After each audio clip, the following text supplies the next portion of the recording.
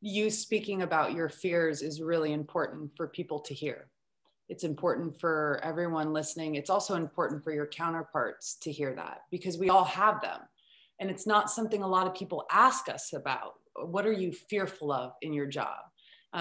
They always talk about how you got there, or how what do I need to do to be there?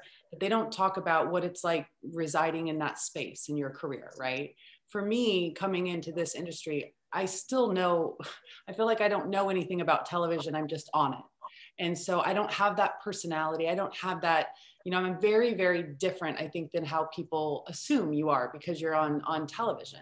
And for me, one of the biggest fears every year, you live contract to contract, and you have a 3-year contract. And then in the third year of your contract, you're freaking out about if you're going to have a job in the next year, because you've not had a contract renewed before. And as a woman, for me, one of the biggest fears that I faced this entire time, starting when I was like 25, 26, is eventually I'm gonna be too old and not look good enough to do this job. And that's what people are looking at. That's what people are judging me on.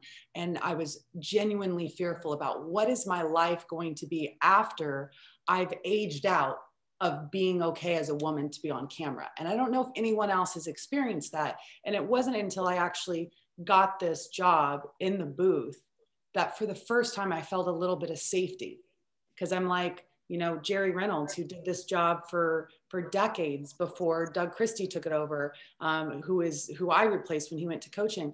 Men do this job until they're 70, 75, sometimes 80-year-olds are, you know what I mean? They're working.